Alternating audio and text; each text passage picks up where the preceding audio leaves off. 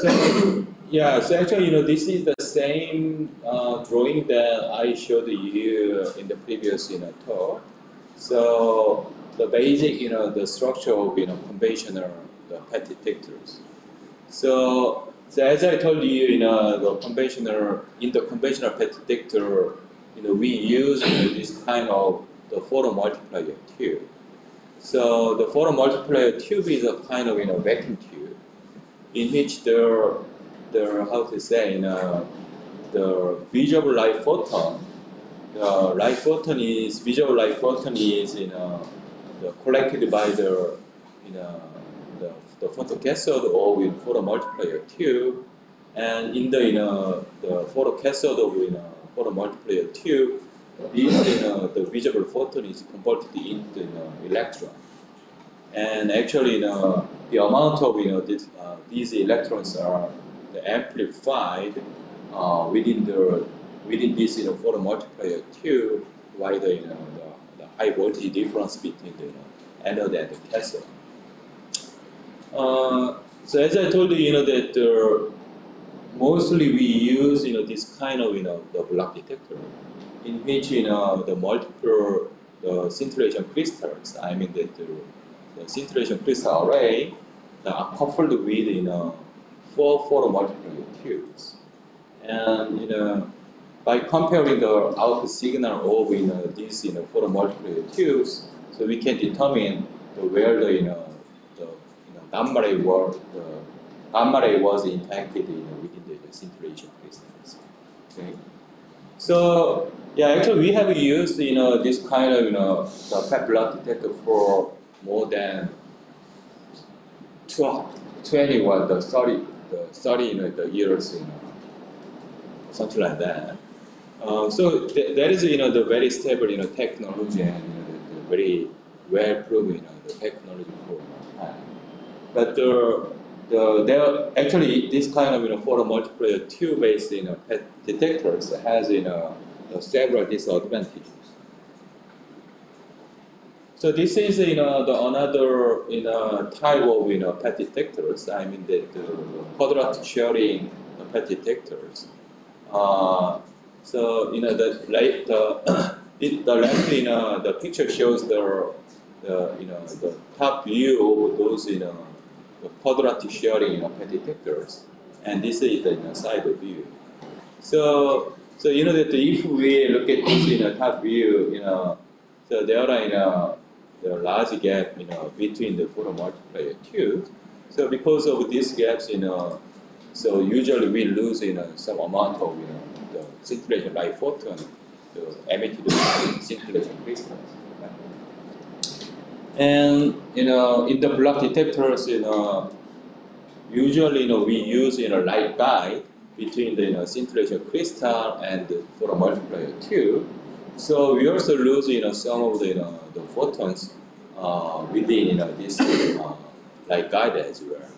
So actually, the losing the scintillation photons, because losing the scintillation photons, cause the degradation in the intrinsic spatial resolution of a PET detector, and it also leads to the degradation of the energy regulation of PET detectors. Actually, this is a real disadvantage of photomultiplier based PET detectors. So on the other hand, the silicon PN, silicon photomultiplier, is the photosensor. This is also the photosensor that can say. So using this sensor, we can also collect the light photon emitted from the scintillation crystal. But this guy is based on the semiconductor technology. Exactly, this is based on the CMOS technology.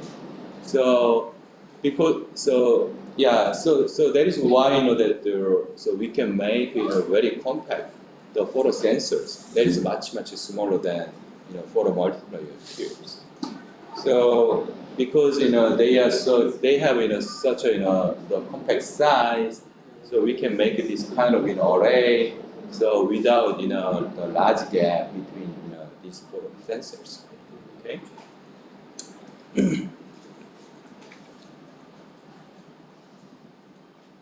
Yeah, so yeah, because of such a compactness, that we can also develop this kind of very small, very compact the PET plug detectors or something like that.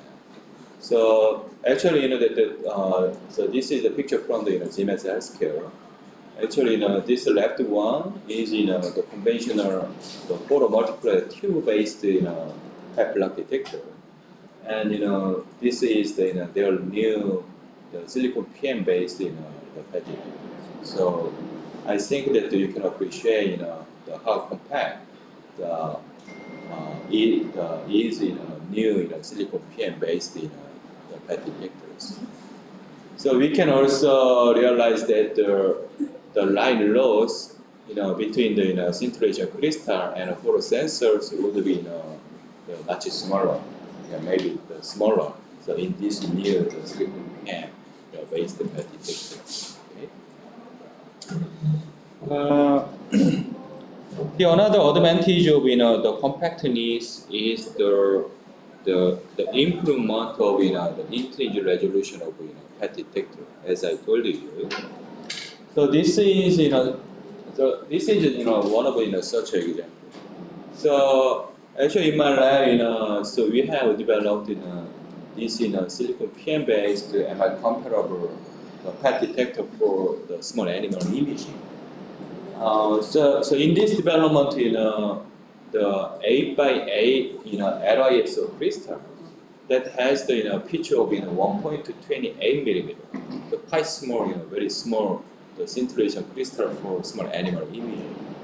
And this the crystal array were coupled with 4 by 4 the silicon PMs. So yeah, because because the silicon PM has quite compact size, actually we can read and we can resolve these very small the scintillation crystal arrays.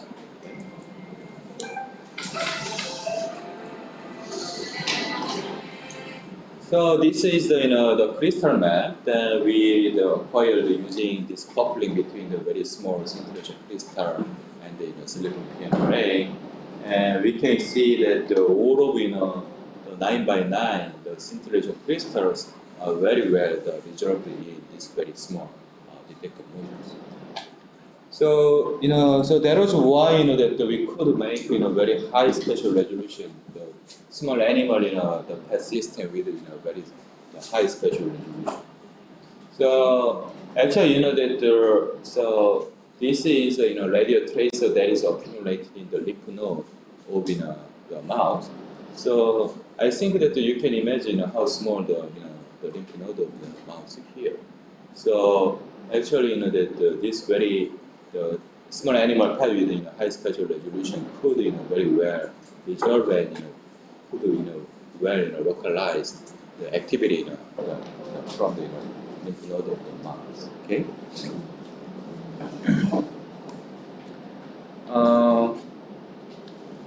And as I told you, that because we can make very the compact the PET detector module without very small loss of scintillation.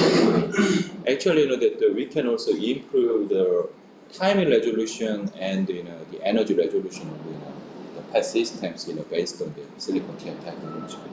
So this is one of such an example, in which that we coupled the 3 by 3 by 20 millimeter the LISO crystal to the silicon PM, and we measured the timing and the energy resolution without use of preamplifier. Usually that we need preamplifier to the increase in the size of electrical signal coming from the photosensors. But actually, that in this experience, that experiment, that we didn't use preamplifier to reduce the amount of electrons that should be used in the PET detectors.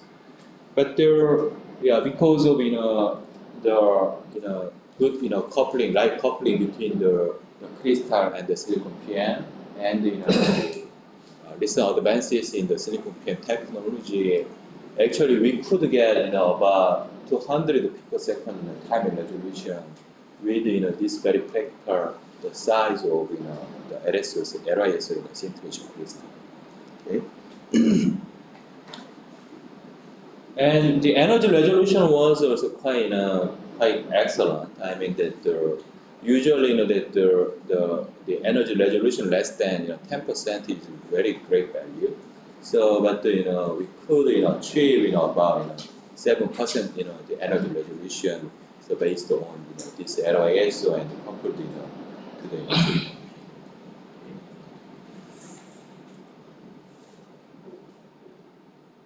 So do you have any question regarding the silicon PM, the PET detectors so far? No? Yeah, if there is no question, let me move to the next topic. Yeah, so as I told you, so in SNEO, so we have focused on the silicon PM, the PET development. So actually, we had particularly, that we had interest in the development of MI comparable the PET system, the silicon PM PET system.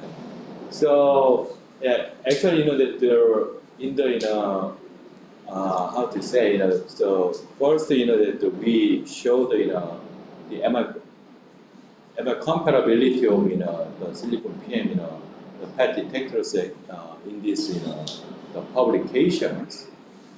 And that we developed first the prototype, the animal the PET system based on the silicon PM, and we have also shown that we can use silicon PM PET the systems for simultaneous the PET MRI studies. So based on the 3 Tesla the clinical MRI, as you can see here. And recently that so we have also developed a very compact system, very compact the silicon PM based PET insert system that was combined with the 7 Tesla animal dedicated MRIs.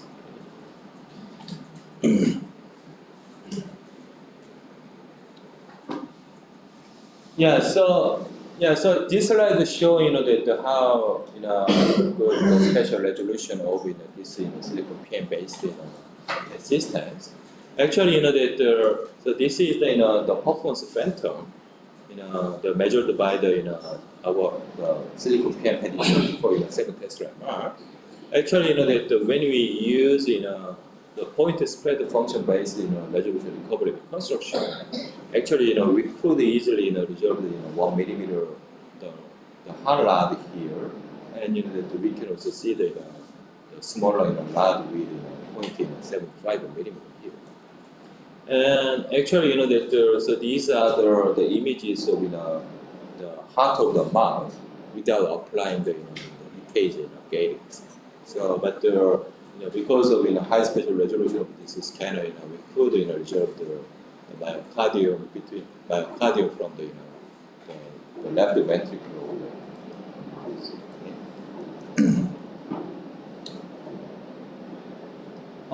And we have also commercialized this system. Actually, that we made a kind of spin-off company, the Brightronics Imaging from the Seoul National University, and now that we produce this the silicon PM based the PET insert that can be combined with the small animal dedicated MRIs.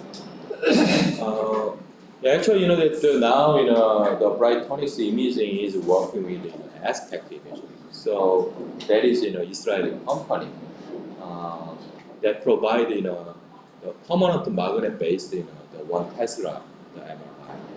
So this the M7 scanner is the aspect the 1 Tesla permanent magnet based MRI, and the Brightronics the silicon PM PET insert is combined with this 1 Tesla permanent magnet based MRI here. So for the simultaneous imaging, actually, let me see whether this is working.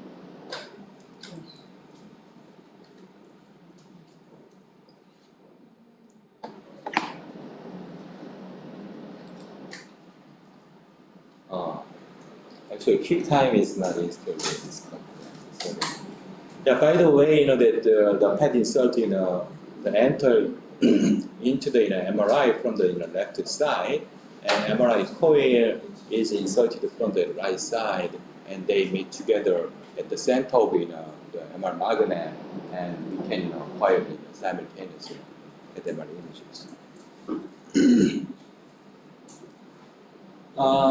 Actually, one of these systems that has recently installed in the NCI and of the NIH, as you can see here.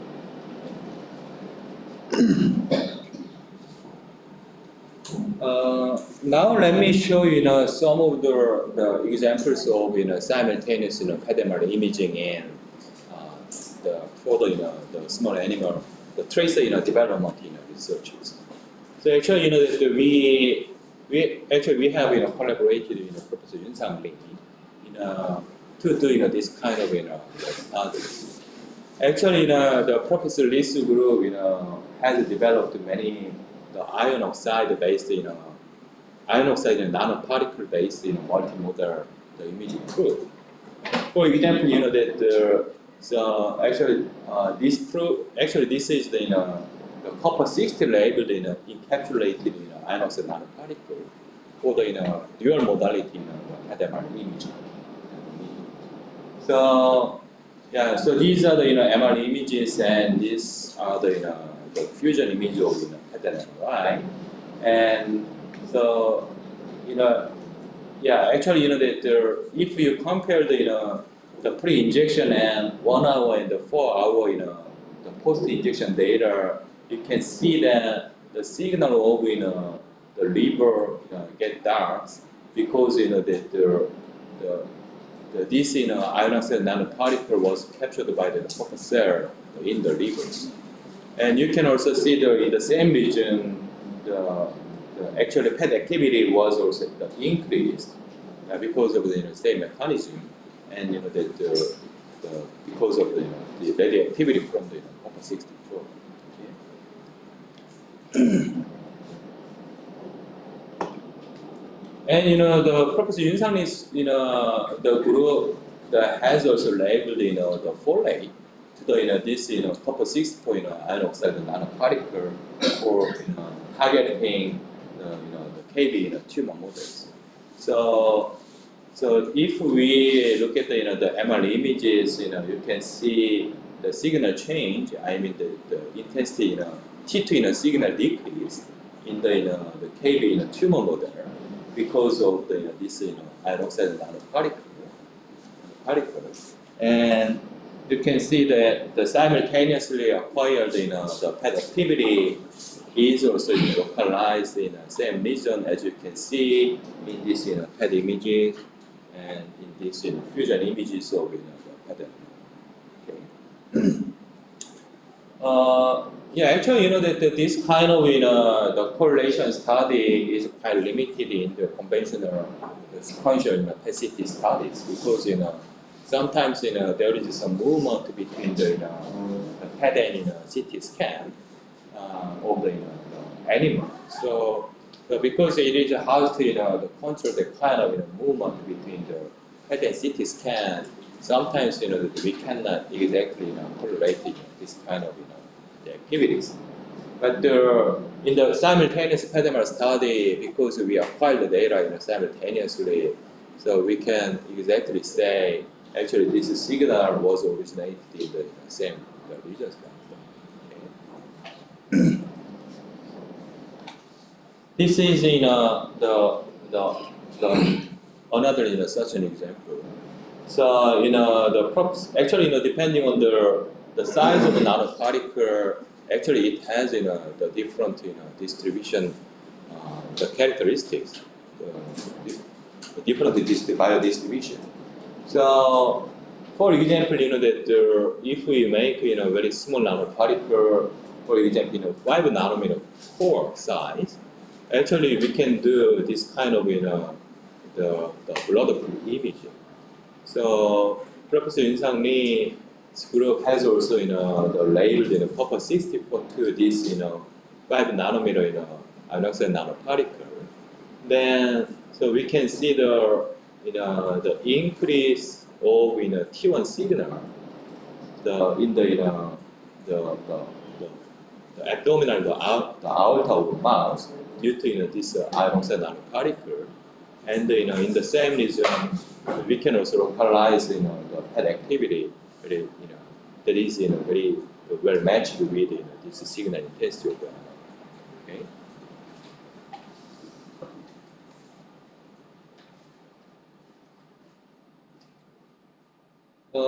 And as I told you, that now we are working on the human scan.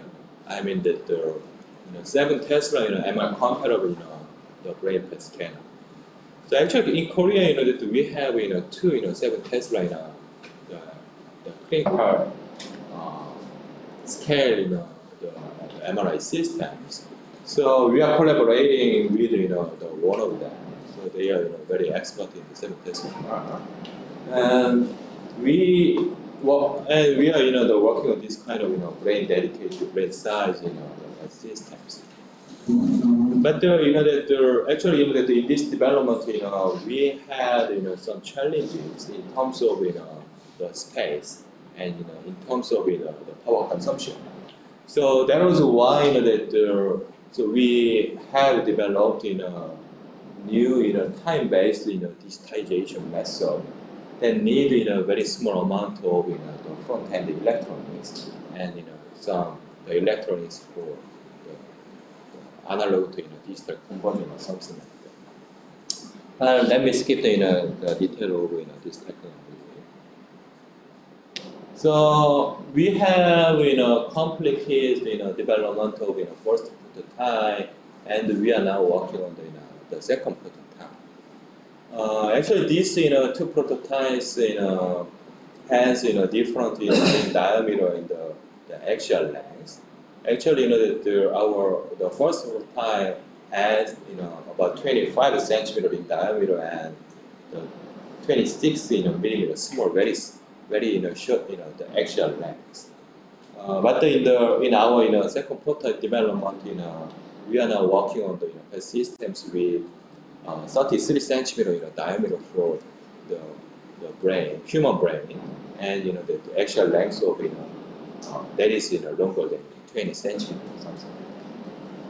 Okay. But today, let me show you some of the images that we have acquired using the first prototype system. So as I told you, that actually this system has limited size in terms of diameter and axial length. But that it has the sufficiently the large diameter for the human brain, as you can see.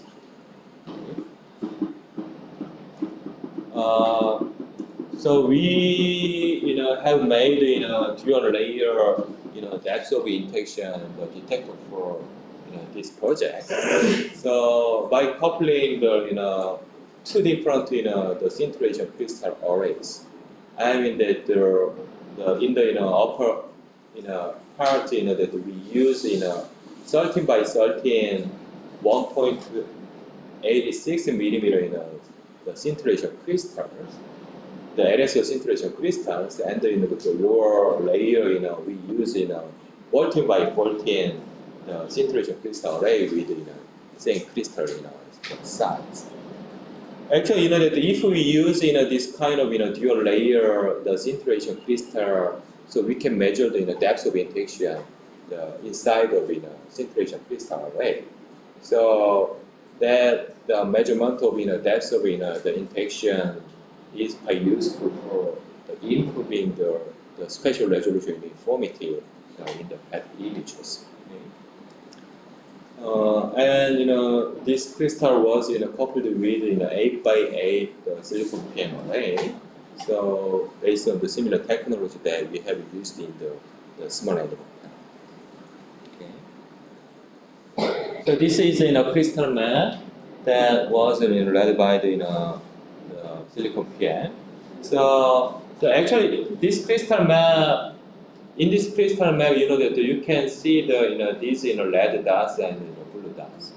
Actually, that this red dot is are for the upper crystal layers. That was the 13 by 13 crystal array, and this blue dots for the lower crystal array with 14 by 14 size.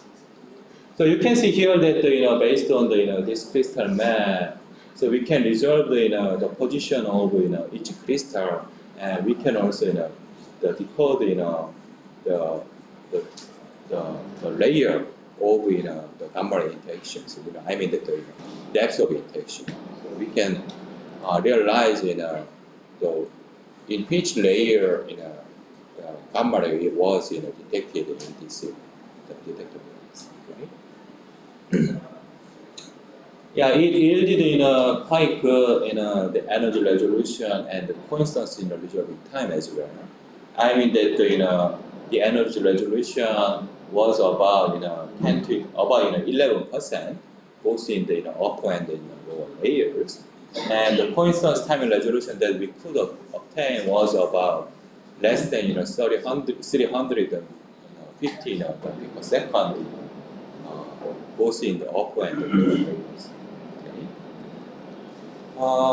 Yeah, actually, that to achieve good time resolution with small size scintillation crystal is much more difficult than with the large crystal size. So that is why that the time resolution that we could obtain here was the worse than the time resolution that we could obtain with larger crystal, 3 by 3 by 20 or something like that. But still, that I think that this is quite good number for the brain dedicated the PET systems. Okay.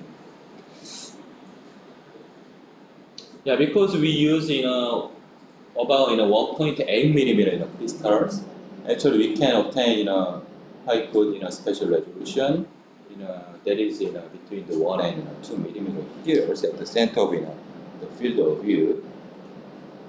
And but the sensitivity was quite low because the actual in the first system that we have actual field of view.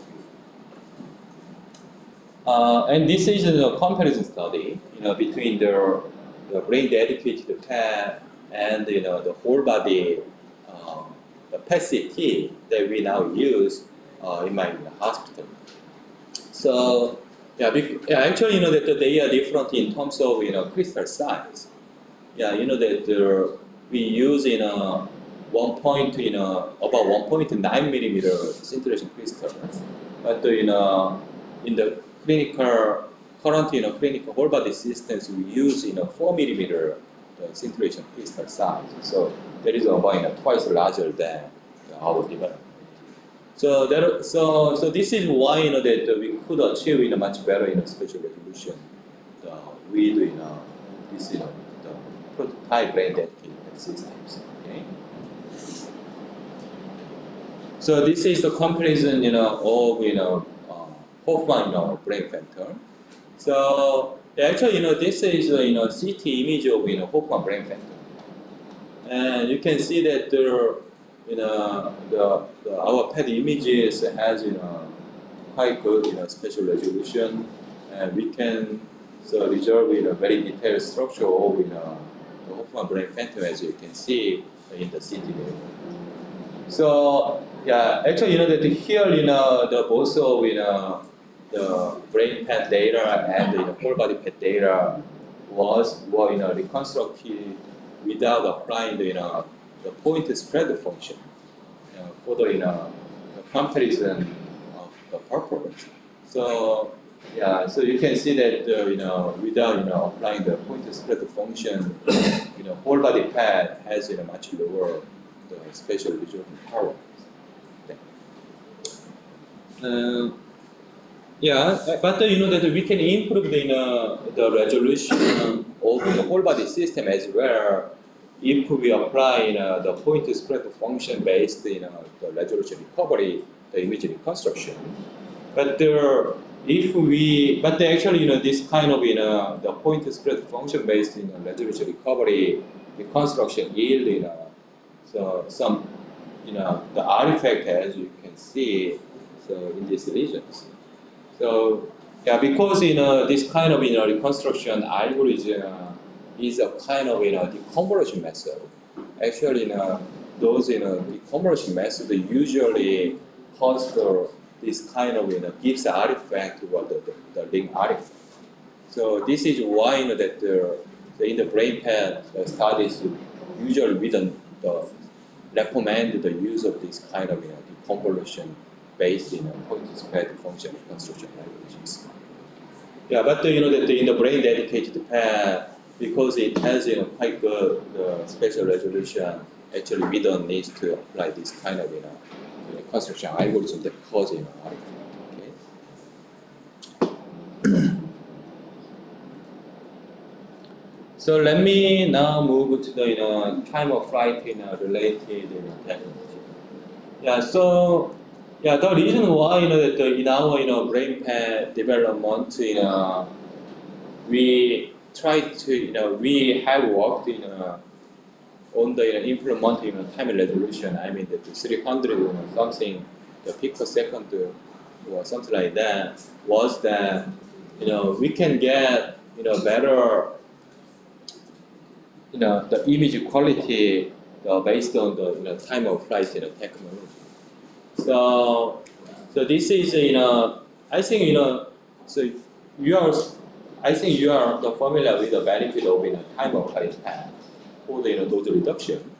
So I mean that so if we look at if we compare these images, the left one is the non-time of flight path with all the collected count for some times, and actually the right one is the time of flight path with about 1/3 of the count all these selected images. So yeah, although that we utilize much lower number of gamma ray counts, we could achieve similar quality of the imaging because of the time of flight informations. Okay? And another very interesting benefit that we can achieve based on the time of flight, so was is the simultaneous the activity and the attenuation map reconstruction, as I introduced yesterday. I mean that so based on the time of flight the information, actually only from the emission path data. So without CT or without any transmission data, actually we can reconstruct this attenuation map and activity data. So actually they are from the real clinical studies with our the clinical PET-CT scanner. I mean the PET-CT scanner with the 550 picosecond time resolution. Yeah. By the way, that so we can see that so these the attenuation map show the distribution of attenuation coefficient, and that this activity the data are also quite similar to the OSM based the gold standard. I mean the CT. The corrected for attenuation using the CT based attenuation. Yeah, but actually that so if we have much better time resolution, for example if we can have 10 picosecond time resolution or something like that, very ideal values, then we can much more improve the quality of this simultaneously the reconstructed the attenuation and the activity data. But with the current values, I mean that with 500 picosecond time resolution, something like that, the quality of attenuation map is quite poor in comparison to the CT-based attenuation map. And we can see some of the artifact here, a kind of crosstalk artifact between the attenuation and activity, particularly in the regions with the hot activity in the activity maps. So this is why that currently this kind of algorithm is not used in the clinical PET scanners, although this is quite promising also. So we have, but we have had interest in how to utilize this kind of data. So recently that in my lab we have worked on the improvement of this simultaneously reconstructed attenuation map with the activity. So using the machine learning technology. So I mean that so we have designed a kind of the convolutional neural network for deep learning, and we train this convolutional neural network with the CT-based attenuation map as a reference of the network and the simultaneously reconstructed activity and attenuation map as an input to this deep learning networks. So this network was supposed to the trained based on this input function, the input data and the reference data from the CT-based attenuation map to yield this kind of the attenuation map. So that was the originated from these data. So yeah, so if you can see here the simultaneous reconstruction and deep learning network based the attenuation map for the head region has quite similar distribution of linear attenuation coefficient as the CT-based attenuation map. Okay. So yeah, actually their performance is dependent on the position of the brain, region of the brain. Actually that so this is a simultaneously reconstructed attenuation map, and this is the CT-based the gold standard attenuation map. And these three are the output of outcome of the deep neural networks with different structures. And the convolution autoencoder and UNet and hybrid networks. So they look quite similar. And yeah, actually the some of them work quite well for the generating the attenuation map, as you can see here. But it has some lower performance in the lower part of the head, but I think this is the sufficiently good for the attenuation correction purpose for the PET studies. Okay.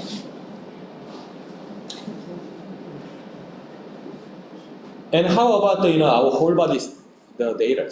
So yeah, so it was our curiosity whether this kind of simultaneous reconstruction and deep learning based attenuation generation will work for the whole body data as well. Yeah, so yeah, that is because that the brain has brain has quite simple structures. I mean the attenuation map in that attenuation map. So that the soft tissue and water are just surrounded by the thick the skull. But the situation is different for our torso data. We have much more complex distribution of the tissue and the structures. So by the way, that we have designed another network unit-based the convolutional neural network, and we do a kind of patch-based learning for generating the attenuation map based on the simultaneous image reconstruction. Okay. This is the one of such example. So yeah, actually that the simultaneous reconstruction works interestingly it works well as well for the whole body data. So this is the simultaneously reconstructed activity and attenuation map only from the emission data. So without CT or without transmission. And this is a gold standard CT-based attenuation map. And these two images are the output of convolutional neural network. I mean that so this left one is the output of convolutional CNN outcome of CNN when we just use this attenuation map as an input of CNN, and this is the output of CNN when we use both of this activity and the attenuation maps. Okay. So if we compare original the simultaneously constructed attenuation map with CNN outcome, so we can see these guys has much lower noise level, and that it show much better the bone structures than the original attenuation map, and you can see that its intensity is much more accurate than these guys. And another very interesting the fact that actually the activity data is also useful for improving the contrast between the soft tissue. So in these attenuation maps. Okay. So this is another example. So so these two guys activity and the attenuation map constructed only from the emission data, and this is CT based the gold standard the attenuation map, and these two are the output of the CNN based the denoising and the reduction of positive artifact, something like that in the simultaneous reconstruction. Okay. Then how accurate this kind of the approach. So so this is the difference and absolute difference and percent difference map between the simultaneous reconstruction and CT based gold standard attenuation. So as you can see, the original the simultaneous reconstruction yielded very large error in our body everywhere, almost everywhere. But the deep learning based the improvement of attenuation map could reduce much of the errors, except for the lung and particularly the surface of the lung and the dome of the liver like that. But I think that this error, how to say, but I think that the main reason why we can see this large error in this region is the limitation of CT-based attenuation. So as you know that the CT-based attenuation correction has the issue of the mismatch between the attenuation, I mean the transmission and the emission data.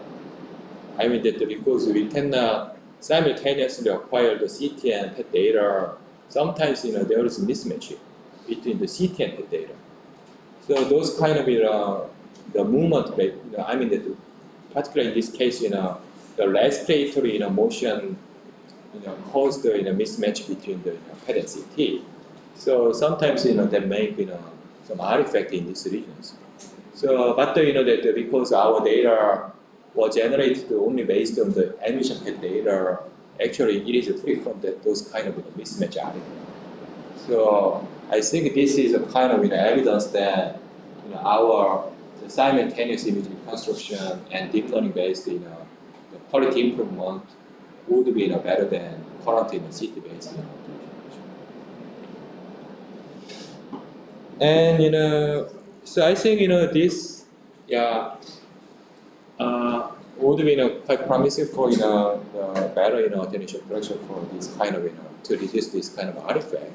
And if we can improve the resolution and contrast with this kind of map, I think someday we can generate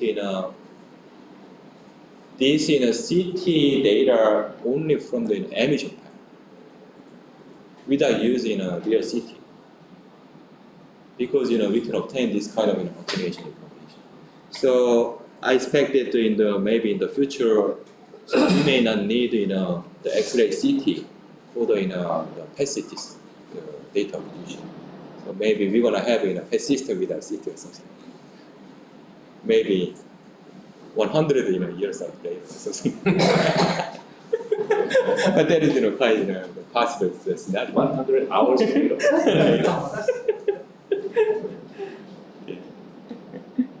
Or light hours. So let me summarize the first part. So as I told, so I'd like to just emphasize that new photosensor, photosense technology has led to the large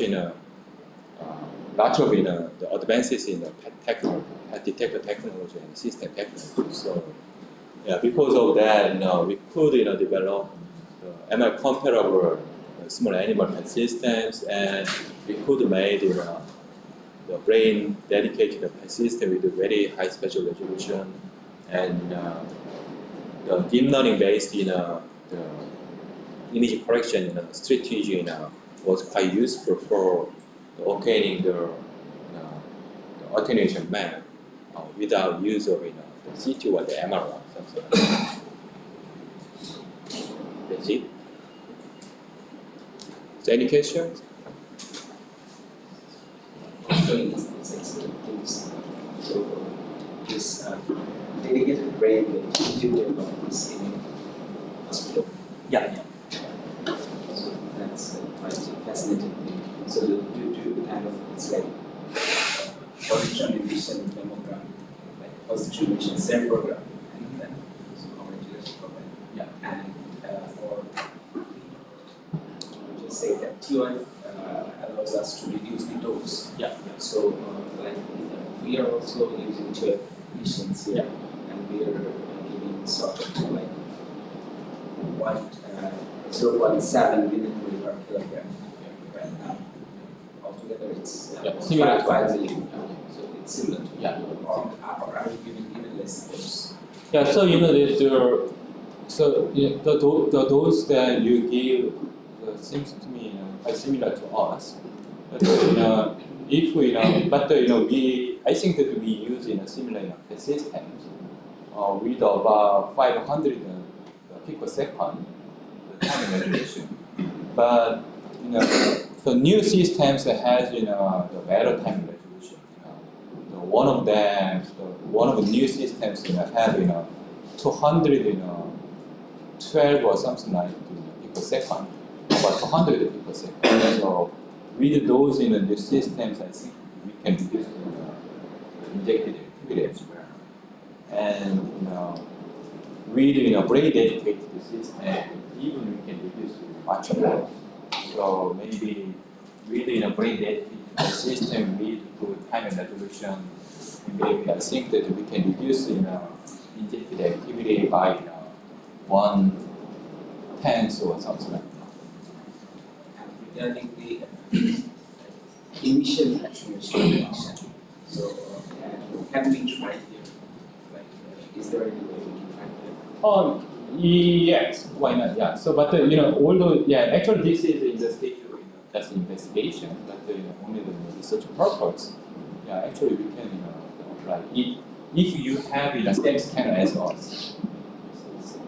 Yeah. What's that? Actually, we have so Siemens the MCT scanner, Siemens MCT scanner. So Here now using Philips and GE. Oh. Yeah, so actually, we don't have experience with GE and Philips data, but we can have enough information from the vendors and maybe So it's we can just try it and just right. Actually, the Brahma Hospital in Yeah. Metropolitan has a Philips Yeah. scanner, and Dundee Hospital is a GE. So your methodology can be applied for the Brahma Hospital as well as here. Yeah. That's Yeah. So, but we need some information from the vendors regarding the file format, how they apply scatter protection and normalization. So we also need some collaboration with the vendors as well. So, can you give a round of applause for these great inventions? Another question. So I have an information about the Chinese invention. Actually, not Chinese. The UC Davis invention by Simon Cherry. Actually, his competitor. They have informed to the scientific community, that medical community, that they have produced total body PET, which is going to reduce the injection, the radionuclide amount down to 1/10. It means that not 10 millicurie for whole body, 1 millicurie. So would you explain total body